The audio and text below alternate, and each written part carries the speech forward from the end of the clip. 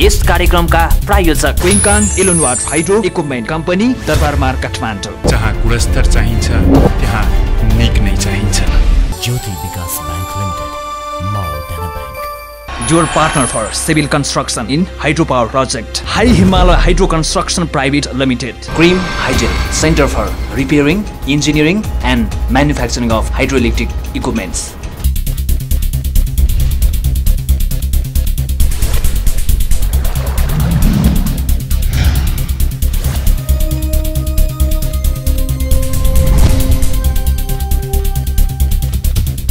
दर्शकवृन्द नमस्कार। मिशन ऊर्जामा यहाँलाई हार्दिक स्वागत छ। देशले चरम ऊर्जा सङ्कट खेपिरहँदा, राज्यका ऊर्जा संयन्त्रहरू बेमतलबी बनिरहँदा, राजनैतिक इच्छा शक्ति खुम्चिरहँदा अनि समग्र ऊर्जा क्षेत्र अस्तव्यस्त बनिरहँदा निरन्तर खबरदारी र झकझकाउने हाम्रो यो प्रयास मिशन ऊर्जा। ऊर्जा क्षेत्रका विसङ्गति अनि चुनौतीहरूको बीचबाट हामी खोजी गर्छौं निकासको अनि पहिल्याउँछौं अनगिन्ती सम्भावनाहरू पनि। हाम्रो मिसन केवल उज्जवल र समृद्ध ऊर्जा क्षेत्र। आउनुस् आजको श्रृङ्खला पनि शुभारम्भ गरौँ। वर्ष 2071 भर्खरै हामीबाट बिदा भएको छ। बितेको वर्ष 2071 सबै क्षेत्रका लागि उतार चढावपूर्ण रहन गयो। बितेको वर्षमा अन्य क्षेत्र जस्तै मुलुकको ऊर्जा क्षेत्र पनि मिश्रित देखियो। पेट्रोलियम पदार्थको परनिर्भरता अझै बढेर गयो।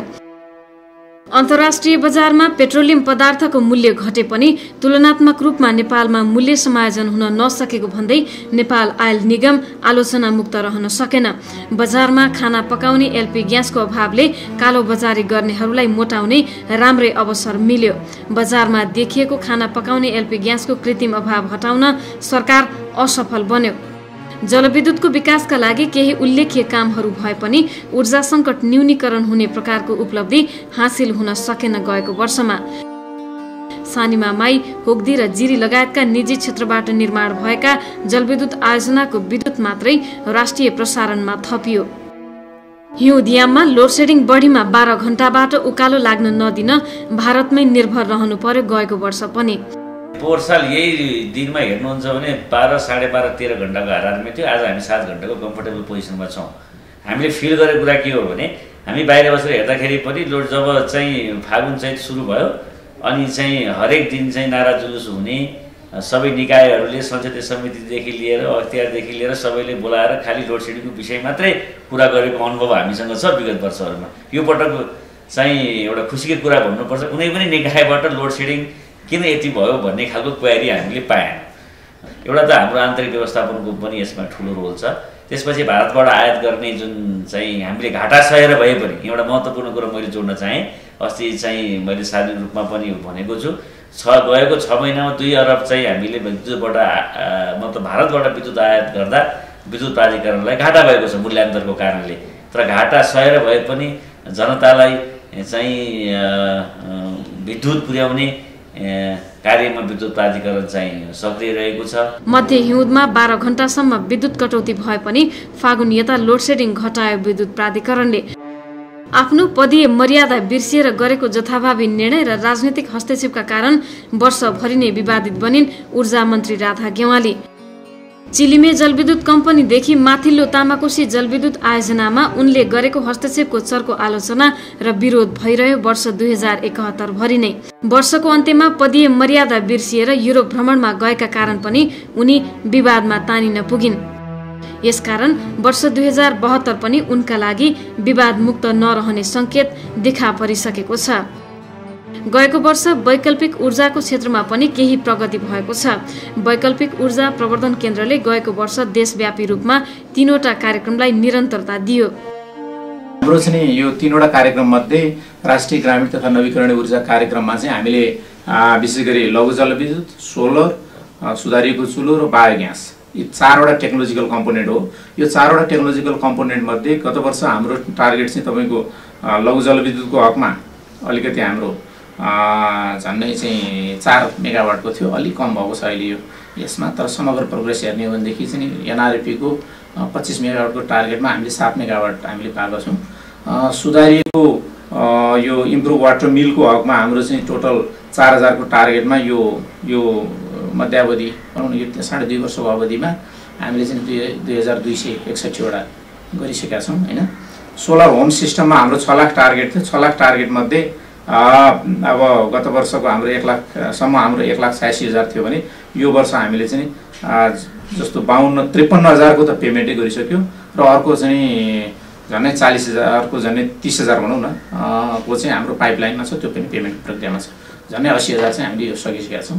संस्थागत सोलरमा हाम्रो 1500 मध्ये पहिलो वर्ष 197 थियो भने अब यो वर्षको चाहिँ हाम्रो झन्डै भनौँ न 149 प्लस अर्को 100 भनेपछि झन्डै 200 वटाको चाहिँ हामी पेमेन्टको प्रक्रियामा छौँ। आगामी 2 वर्षभित्रमा नेपालको ग्रामीण क्षेत्रलाई घरभित्रको धुवाँबाट मुक्त राख्ने अभियानमा रहेको केन्द्रले बितेको 2.5 वर्षको अवधिमा देशभरमा 10 लाख सुधारिएको चुलो जडान गरेको छ। ऊर्जा क्षेत्रको विकासका लागि वर्ष 2071 मा केही सम्झनै पर्ने कामहरू पनि भएका छन्। गएको वर्ष नै सरकारले छिमेकी भारतसँग ऊर्जा व्यापार सम्झौता गरेर भारतमा विद्युत निर्यात तथा आयातका लागि बाटो खुल्ला गरेको छ। हिउँदयाममा आवश्यक परेका बेला आयात गर्न तथा वर्षायाममा नेपालमा बढी भएको बिजुली भारत निर्यात गर्न पीटीएले ढोका खुल्ला गरिदिएको छ। पीटीए पश्चात नेपालको ऊर्जा निर्यात गर्न ठूलो बजार सुनिश्चित भएकाले नेपालमा वैदेशिक लगानी आकर्षण पनि बढेको छ। नेपाल र भारतको संयुक्त पहल तथा प्रयासमा ऊर्जा व्यापार सम्झौता पीटीए भएको हो। निजी क्षेत्रलाई भोलिका दिनमा आफूले उत्पादन गरेको विद्युत कहाँ लगेर बिक्री गर्ने भन्ने चिन्ता पीटीए पश्चात टरेको छ। तर हाल नेपालमा निजी क्षेत्रले निर्माण गर्ने आयोजनाको विद्युत खरिद गर्ने विद्युत प्राधिकरण बाहेक अर्को कुनै निकाय छैन। भारतसँग भएको ऊर्जा व्यापार सम्झौताको पूर्ण रूपमा कार्यान्वयन गर्न विद्युत आयात निर्यात गर्ने स्वामित्व भएको पावर ट्रेड कम्पनी स्थापना गर्ने आवश्यकता निजी क्षेत्रले औल्याएको छ। सन् 2017 पछि सिस्टमले धान्न नसक्ने कारण देखाउँदै विद्युत प्राधिकरणले प्रवर्धकसँग पीपीए गर्न आनाकानी गरिरहेकाले पनि छुट्टै पावर ट्रेड कम्पनीको आवश्यकता देखिएको हो। भारतसँगको पीटीए पश्चात छुट्टै पावर ट्रेड कम्पनी स्थापनाको माग जोरदार रूपमा उठे पनि सरकारले यतातर्फ गम्भीरता देखाएको देखिएन। पीटीएको पूर्ण कार्यान्वयनका लागि छुट्टै पावर ट्रेड कम्पनीका साथसाथै उच्च क्षमताको अन्तर्देशीय प्रसारण लाइन निर्माण गर्नुपर्ने आवश्यकता देखिन्छ। सरकारले भारतसँग ऊर्जा व्यापार सम्झौता गरे पनि हाल निर्माण तथा अध्ययन भइरहेका बाहेकका स्थानमा अन्तर्देशीय प्रसारण लाइन निर्माणमा भने चासो देखाएको पाइएन। वर्ष 2071 मा नेपाल र भारतको संयुक्त प्रयास तथा पहलमा ऊर्जा व्यापार सम्झौता सम्पन्न भए पनि यो विवादमुक्त भने रहन सकेन। भारतले पठाएको पीटीएको मस्यौदा लामो समय ऊर्जा मन्त्रीले गोप्य राखेर एकलौटी रूपमा जवाफ पठाउन खोजे पश्चात मात्रै पीटीए मस्यौदाबारे खबर फैलिएको थियो। भारतले पठाएको मस्यौदा लामो समय गोप्य राखेको र मस्यौदामा उल्लेख गरिएका केही बुँदाहरू विवादास्पद देखिएपछि मन्त्री गेवालीको चर्को आलोचना भएको थियो। उनकै पार्टी नेकपा एमाले भित्र पनि उनको निर्णयको विरोध भयो। अन्तिम समयमा आएर पीटीए मस्यौदाको जवाब गोप्य रूपमा पठाउन लागेको खबर सार्वजनिक भए पश्चात पुनः छलफल गरेर नेपालले पीटीएको मस्यौदा भारत पठाएको थियो। यस्तै वर्ष 2071 मा भारतीय लगानीमा निर्माण हुने समान 900 मेगावाट क्षमताका माथिल्लो कर्णाली र अरुण तेस्रो जलविद्युत आयोजनासँग आयोजना विकास सम्झौता पीडीए गर्यो लगानी बोर्डले। लामो समयको गृह कार्य पश्चात लगानी बोर्डले भारतीय लगानीमा निर्माण हुने माथिल्लो कर्णाली तथा अरुण तेस्रो जलविद्युत आयोजनाका प्रवर्धक जीएमआर र सतलज जलविद्युत निगमसँग पीडीए गरेको हो। लामो समय पीडीएको खाका तयार गर्न खर्चिएको लगानी बोर्डले आगामी दिनमा 500 मेगावाट माथिका अन्य ठूला आयोजनासँग पनि पीडीए गर्दै जाने गृह कार्य भइरहेको जनाएको छ। यस्तै वर्ष 2071 को उत्तरार्धमा 750 मेगावाट क्षमताको पश्चिम सेती जलविद्युत आयोजना निर्माण गर्न चाइना 3 गर्जेज कम्पनी अन्तर्गतको सीडब्ल्यूईले 1,50 अर्ब बराबरको वैदेशिक लगानी ल्याउन गरेको प्रस्तावलाई लगानी बोर्डले स्वीकृति प्रदान गर्यो। लगानी बोर्डको बोर्ड बैठकले सीडब्ल्यूईले गरेको प्रस्ताव स्वीकृत गरी जलाशयुक्त पश्चिम सेती जलविद्युत आयोजना निर्माणका लागि ढोका खुल्ला गरिदिएको हो। पश्चिम सेतीका लागि वैदेशिक लगानी स्वीकृत हुनुले पश्चिम सेती निर्माणमा जाने बलियो आधार पनि खडा गरिदिएको छ। वर्ष 2071 को उत्तरार्धमै सीडब्ल्यूई को माउ कम्पनी चाइना 3 गर्जेजका अध्यक्ष लु चुन नेतृत्वको टोलीले नेपाल भ्रमण गरेर पश्चिम सेती विकासका लागि वातावरण तयार गर्न सरकारसँग माग समेत गर्यो। चिनिया टोलीले भ्रमणका क्रममा 750 मेगावाट क्षमताको पश्चिम सेती जलाशयुक्त आयोजना विकास गर्दा आवश्यक जग्गा अधिग्रहण, प्रभावित क्षेत्रका स्थानीयको पुनर्वास, प्रसारण लाइनको निर्माण र पश्चिम सेतीबाट उत्पादन हुने विद्युतको खरिद बिक्री दरबारे माउ कम्पनी 3 गॉर्जेसले सरकारी प्रतिबद्धता मागेको थियो। 3 गॉर्जेससँग पटक पटक गरी विभिन्न चरणमा भएका बैठकमा सरकारले पनि पश्चिम सेती विकासका लागि उपयुक्त वातावरण निर्माण गर्ने प्रतिबद्धता जनायो। सरकारी प्रतिबद्धता पाए पश्चात चाँडै नै थप अध्ययनका लागि विज्ञहरूको टोली सहित आउने प्रतिबद्धताका साथ चिनिया टोली पूर्ण आत्मविश्वास बोकेर स्वदेश फर्किएको थियो। यस्तै गएको वर्ष महाकाली नदीमा निर्माण हुने पञ्चेश्वर बहुउद्देश्य परियोजनाको विकास गर्न नेपाल र भारत एकमत भएर उभिए। 2071 को असोज महिनामा दुवै देशका प्रतिनिधिले पञ्चेश्वर बहुउद्देश्य परियोजना विकास गर्न पञ्चेश्वर प्राधिकरणको विधान पारित गरी लागू समेत भयो।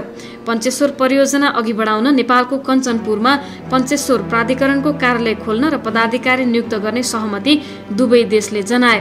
नेपालका तर्फबाट प्रमुख कार्यकारी अधिकृत र भारतका तर्फबाट अतिरिक्त प्रमुख कार्यकारी अधिकृत तथा दुवै देशका तर्फबाट 3-3 जना कार्यकारी निर्देशक नियुक्त गर्ने सहमति बन्यो। हालसम्मको प्रगतिलाई हेर्ने हो भने भारतले अतिरिक्त प्रमुख कार्यकारी अधिकृत र 1 जना कार्यकारी निर्देशक नियुक्त गरिसकेको छ, तर नेपालका तर्फबाट कुनै पदाधिकारी नियुक्त भएका छैनन्। प्रमुख कार्यकारी अधिकृतको नाममा सहमति जुट्न नसक्दा पदाधिकारी नियुक्तिमा 6 महिना ढिला भइसकेको छ।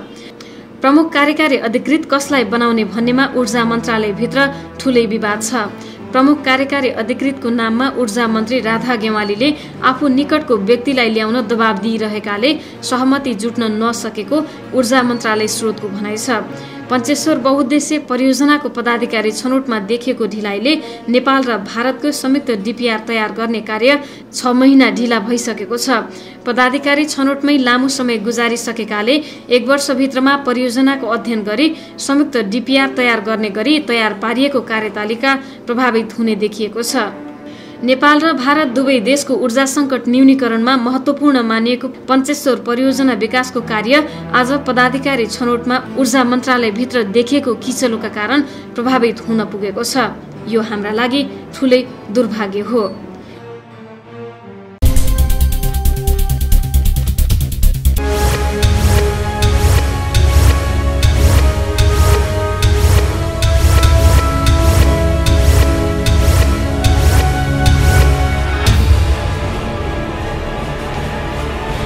Only one trusted company in Nepal for electromechanical supply and installation since 1995. Quincan Ilonwat Hydro Equipment Company, Darbarmar, Kathmandu. वर्ष 2071 निजी क्षेत्रका लागि पनि त्यति उल्लासमय हुन सकेन। राज्यको अनुदार नीतिका कारण शास्ति खेप्दै आएका निजी जलविद्युत प्रवर्धकहरूले ठूलो मूल्य चुकाउनु पर्यो। वर्ष 2071 मा आयोजनाको प्रगति अध्ययन नगरी प्रमाण बिना अख्तियार दुरुपयोग अनुसन्धान आयोगले 17वटा जलविद्युत आयोजनाको अनुमति पत्र खारेज गर्न ऊर्जा मन्त्रालयलाई निर्देशन दिएको घटनाले निजी क्षेत्रलाई निराश बनायो। जलविद्युत आयोजना विकास गर्दा सरकारका तर्फबाट गर्नुपर्ने जिम्मेवारी पूरा नभएको अवस्थामा करोडौंको लगानी भइसकेका आयोजनाको सर्वेक्षण र उत्पादन अनुमति पत्र खारेज गर्न निर्देशन दिनुले प्रवर्धकहरूमा नैराश्यता जन्मायो। अख्तियारको यस्तो निर्देशनबाट करोडौंको लगानी गरिसकेका आयोजनाका प्रवर्धकलाई ठूलो मार पर्यो। सर्वेक्षण अध्ययन पूरा गरेकादेखि निर्माणको चरणमा रहेका आयोजनाको अनुमति पत्र खारेज गर्न आएको निर्देशनले लामो समय हलचल ल्यायो। निजी प्रवर्धकमा EIA समयमा अप्रुभ नहुने, PPA नहुने तथा प्रसारण लाइनको निर्माणमा राज्यले चासो नदिँदा अन्यलमा परेका प्रवर्धकलाई खोला ओगटेको कारण देखाएर अनुमति पत्र खारेज गर्न दिएको निर्देशन जायज थिएन।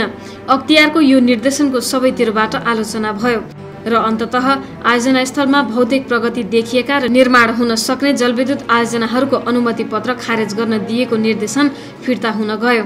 प्रगति नदेखिएका र निर्माणमा जान नसक्ने आयोजनाको मात्रै अनुमति पत्र खारेज हुने भयो। यो निर्णयलाई निजी क्षेत्रले स्वागत गरेको छ। वर्ष 2071 मा जलविद्युत क्षेत्रमाथिको राजनीतिक हस्तक्षेप छताछुल्लो रूपमा देखियो। ऊर्जा मन्त्री राधा गेवालीबाट भएको ठाडो आदेश र निर्देशनले वर्षभरि नै ठूलै आतंक सृजना भयो। चिलीमे हुँदै माथिल्लो तामाकोसीमा भएको राजनीतिक हस्तक्षेपले जलविद्युतको विकासमा राजनीतिक दलहरूबाट आउने प्रतिबद्धताको खिल्ली उडाएको भान सबैले गरे। चिलीमे जलविद्युत कम्पनीका प्रबन्ध निर्देशक कुलमान घिसिङलाई हटाएर आफू निकटका व्यक्तिलाई नियुक्त गरिन् ऊर्जा मन्त्रीले। चिलीमेलाई मात्रै नभई विद्युत प्राधिकरणलाई पनि अपाङ्ग बनाइन् उनले। सौर्य ऊर्जा प्रविधि जडानका लागि उनको समर्थन नगरेकै कारण कार्यकारी निर्देशक अर्जुन कार्की प्राधिकरणबाट बाहिरिनु परेको थियो। ऊर्जा मन्त्री गेवालीको निर्देशनमा निमित्त कार्यकारी निर्देशकको भरमा केही समय चलेको प्राधिकरणमा अहिले मुकेश राज काफले आइपुगेका छन्। प्रतिस्पर्धाका आधारमा उनी प्राधिकरणको नेतृत्व सम्हाल्न आइपुगेका भए पनि ऊर्जा मन्त्रीको ठाडो हस्तक्षेपका कारण उनले आफ्नो क्षमता प्राधिकरणमा देखाउन सकेका छैनन्। ऊर्जा मन्त्रीको हस्तक्षेपको श्रृङ्खला यतिमा मात्रै रोकिएको छैन। उनको मनोमानीको पराकाष्ठा माथिल्लो सेती जलविद्युत आयोजनाको परामर्शदाता छनौटसम्म आइपुग्दा छताछुल्ल भएर छरियो। माथिल्लो सेती जलविद्युत आयोजनालाई अघि बढाउन एसियाली विकास बैंक एडिबीले प्रतिस्पर्धाका आधारमा जर्मन परामर्शदाता कम्पनी ल्यामेरको छनौट गरी नियुक्त गर्न ऊर्जा मन्त्रालयमा सिफारिस गर्यो। एडिबीले गरेको प्रस्तावलाई रद्दीको टोकरीमा फालेर दोस्रो स्थानमा रहेको कान्साई इलेक्ट्रिकल कम्पनीलाई नियुक्त गर्ने खेल उनले खेलिन्।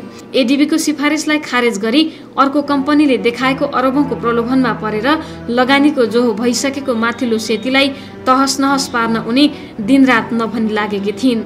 केही महिना गोप्य रूपमा चलखेल चले पनि यो विषय बाहिर आयो र उनको निर्णयको चौतर्फी विरोध भयो। अन्त्यमा मन्त्री परिषद बैठकमा आफैले गरेको निर्णय उल्ट्याउन उनले प्रस्ताव लगे पश्चात निर्णय उल्टिन पुग्यो। मन्त्री परिषद बैठकले माथिल्लो सेतीको परामर्शदाता जर्मन कम्पनी ल्यामेरलाई नै नियुक्त गर्ने निर्णय गरिदियो। यता 95% निर्माण कार्य पूरा भएको चमेलिया जलविद्युत आयोजना 2071 सालमा पनि पूरा हुन सकेन। विभिन्न खाले अवरोधका कारण रोकिँदै आएको चमेलिया कहिले निर्माण भइसक्ने हो अझै टुङ्गो छैन। 30 मेगावाट क्षमताको यो आयोजनामा प्रति मेगावाट 55 करोडको लागत पुगिसकेको छ। सुरुङमा देखिएको समस्याका कारण त्यसका लागि छुट्याइएको रकममा अनियमितता भएको भन्दै व्यवस्थापिका संसदको सार्वजनिक लेखा समितिले रकम भुक्तानीमा रोक लगाए पश्चात अहिले अलपत्र छ चमेलियामा भुक्तानी टनल स्क्विजिङको विवाद रह्यो। सार्वजनिक लेखा समितिले क्याटेगोरिकली टनल स्क्विजिङमा चाहिँ अनियमितता भएको छ, त्यसमा संलग्न सबैलाई कारबाही गर्नु पर्यो, त्यहाँ भ्रष्टाचार भएको छ भन्ने विषय लिखित रूपमा औँल्याइदिइसकेपछि टनल स्क्विजिङ सम्बन्धी भुक्तानीमा हामीलाई केही समस्या परेकै छ र यो विषय अख्तियार दुरुपयोग अनुसन्धान आयोगको अनुसन्धानको दायरामा पनि परेको छ। त्यस कारणले अरू कामहरू अहिले सुचारू भएको छ। टनल स्क्विजिङको भुक्तानी सम्बन्धी चाहिँ विषय लिखित रूपमा सार्वजनिक लेखा समिति जो एउटा सार्वभौम र सर्वशक्तिमान एउटा चाहिँ ओभरसाइट एजेन्सी हो, त्यो एजेन्सीले नै लिखित रूपमा नै यस विषयमा असहमति जनाएको अवस्थामा हामीलाई त्यसको भुक्तानी गर्न प्रक्रिया पुर्याएर भुक्तानी गर्न पनि हामीलाई अलिकति असहज भइराखेको छ। यसलाई कसरी सहजीकरण गरेर त्यसलाई यो बाधालाई कसरी फुकाउने भन्ने विषयमा हामी छलफलमा छौँ। त्यो बाधा फुक्ने बित्तिकै चमेलियाको काम सन्तोषजनक रूपमा अगाडि बढ्छ र अहिले काम भइराखेको छ। 1 वर्षभित्र चमेलिया, त्रिशुली, कुलेखानी तीनैवटा आयोजना पुरा हुन्छ। चमेलिया मात्रै होइन, विद्युत प्राधिकरणले निर्माण गरिरहेका सबै जलविद्युत आयोजनामा समस्या छ। राहुघाट, त्रिशुली 3 र कुलेखानी तेस्रोको समस्या पनि उस्तै छ। यता प्राधिकरण भने राहुघाट बाहेकका अन्य 3 आयोजना यसै वर्षभित्रमा आउने दाबी गरिरहेको छ। गएको वर्ष 2071 प्रसारण लाइनको निर्माण तथा विस्तारमा पनि खासै प्रगति देखिएन। ट्रान्समिसन लाइनतर्फका आयोजनाहरू हाम्रो जहिले पनि प्राथमिकतामा रहे। निर्माणाधीन आयोजनाहरूलाई अगाडि बढाउने क्रममा हाम्रो प्रयत्न जारी नै रह्यो र अहिले पनि छ। र महत्त्वपूर्ण पक्ष यो cross border Khimti, cross border Dhalkebar Muzaffarpur line चाहिँ अत्यन्त सन्तोषजनक ढङ्गले अगाडि बढ्यो र अरू अवरुद्ध रहेका आयोजनाहरू पनि हामीले निर्माण सुचारू गर्नको लागि हामीले प्रयत्न चाहिँ जारी राख्यौँ। आर्थिक वर्ष 2071-72 को बजेटमा प्रसारण लाइन निर्माणमा ठूलो रकम विनियोजन भए पनि प्रगति शून्य जस्तै भयो। वर्षौंदेखि समस्याग्रस्त बनेका प्रसारण लाइन आयोजनाहरूमा देखिएको अवरोध हटाउन पहल नगर्दा निर्माण भइसक्नुपर्ने आयोजनाहरू पनि अलपत्र अवस्थामा पुगेका छन्। अर्कातर्फ राष्ट्रिय प्रसारण तथा ग्रिड कम्पनी स्थापना गर्ने उद्घोष सरकारले गरे पनि यो प्रक्रिया अघि बढ्न सकेन। राष्ट्रिय प्रसारण तथा ग्रिड कम्पनी स्थापना गर्ने निर्णय सरकारबाट आएकामा विद्युत प्राधिकरणभित्र देखिएको असन्तुष्टिका कारण काम अघि बढ्न सकेको छैन। तर सबैसँगको छलफल र परामर्शका लागि समय लाग्ने हुँदा राष्ट्रिय प्रसारण तथा ग्रिड कम्पनी स्थापना गर्ने प्रक्रिया चलिरहेको भनाई प्राधिकरण नेतृत्वको छ। राष्ट्रिय प्रसारण तथा ग्रिड कम्पनी खोल्ने बसेको निर्णय अनुसार प्रक्रिया अगाडि बढेको छ। यस विषयमा कन्फ्लिक्ट भन्दा पनि थप छलफल आवश्यक छ कि भनेर छलफलको लागि केही समय लाग्यो जस्तो लाग्छ। केही विषयहरू उठेका छन्। हाम्रो भनाइ के हो भने यति महत्त्वपूर्ण विषयमा निर्णय गर्नुपर्दा सम्बन्धित सबै स्टेक होल्डरहरूको चाहिँ कर्मचारी, युनियनका साथीहरू, व्यवस्थापन मन्त्रालय र अरू सरकारवालाहरूको पनि अलिकति व्यापक छलफलका साथ चाहिँ एउटा आपसी समझदारी र सहमतिमा यो कुरा बढ्यो भने यसले स्थायित्व प्राप्त गर्छ भन्ने नै हाम्रो चाहना हो। त्यसतर्फ अब सकारात्मक दिशातर्फै छलफलहरू अगाडि बढेका छन्। विवादै विवादका बीच बितेको वर्ष 2071मा माथिल्लो तामाकोशी जलविद्युत आयोजना पनि विवाद मुक्त रहन सकेन। स्वदेशी लगानीमा निर्माण हुँदै गरेको 456 मेगावाट क्षमताको राष्ट्रिय गौरवको माथिल्लो तामाकोशी जलविद्युत आयोजनामा कार्यरत मजदुरहरूले शेयर माग गर्दै 18 दिनसम्म हडताल गरे। शीर्ष राजनीतिक दलका भातृ संगठनहरूको आडमा तामाकोशीमा कार्यरत मजदुर आन्दोलनमा उत्रिए। 18 दिन आयोजनाको काम रोकिनु मजदुरको नाममा राजनीतिक दलको ठाडो हस्तक्षेप थियो माथिल्लो तामाकोशीमा। अन्त्यमा मजदुरहरूलाई पनि शेयर दिने आशय सहितको सहमति गरेर आयोजना खुलाए प्रवर्धकले। माथिल्लो तामाकोशीमा देखिएको दृश्यले नयाँ खालको समस्या जन्माएको छ। केही समय काम गर्न गएका मजदुरहरूले शेयर माग गरेको घटना पहिलो हो नेपालमा। लामो समय आयोजना बन्द हुँदा समेत राजनीतिक नेतृत्व र ऊर्जा नेतृत्व मौन बस्नाले उनीहरूको तामाकोशी माथिको नियतलाई पनि उदाङ्गो पारिदिएको थियो। अहिले आयोजनाको काम त सुचारू भएको छ, तर चुनौती अझै थपिएको छ माथिल्लो तामाकोशीमा। मजदुरहरूको माग पूरा गराउँदा ठूला आयोजनाहरूमा भोलिका दिनमा यस प्रकारका समस्या दोहोरिने खतरा पनि त्यत्तिकै बढेको छ। गएको वर्ष वैकल्पिक ऊर्जाको क्षेत्रमा पनि केही कामहरू भए। वैकल्पिक ऊर्जा प्रवर्धन केन्द्रमा हाल दुर्गम तथा अति दुर्गम क्षेत्रमा लघु जलविद्युतका लागि अनुदान दिने राष्ट्रिय ग्रामीण तथा नवीकरणीय ऊर्जा कार्यक्रम र एसियाली विकास बैंकको सहयोगमा कावेली करिडरमा वैकल्पिक ऊर्जा कार्यक्रम सञ्चालन भइरहेका छन्।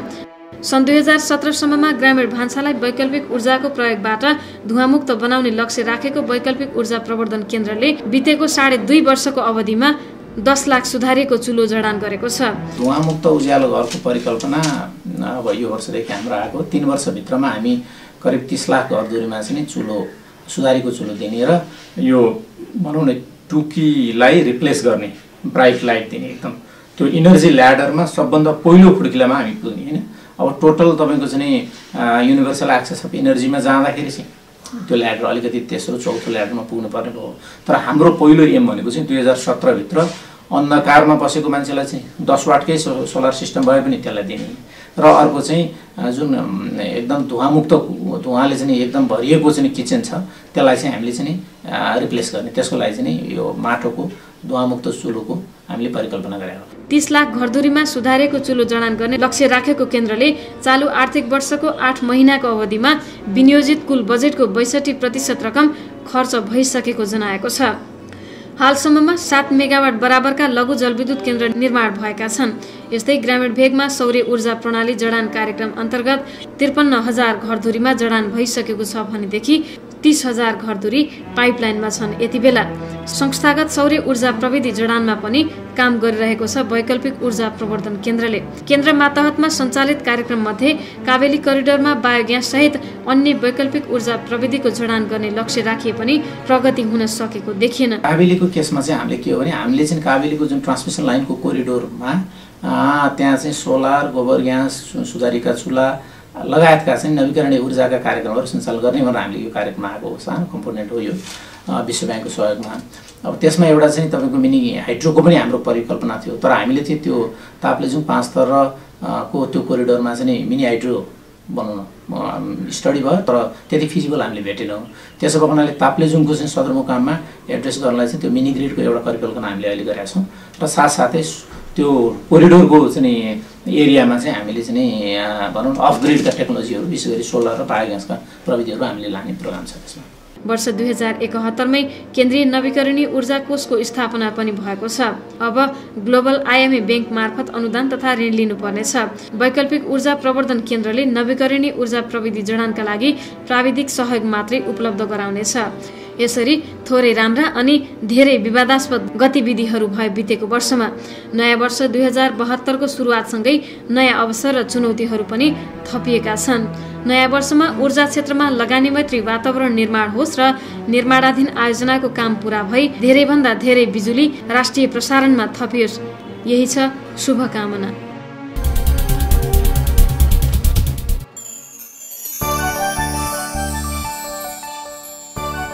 Trust.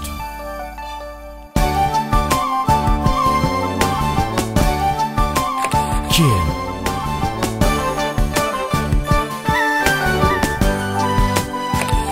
Waiting.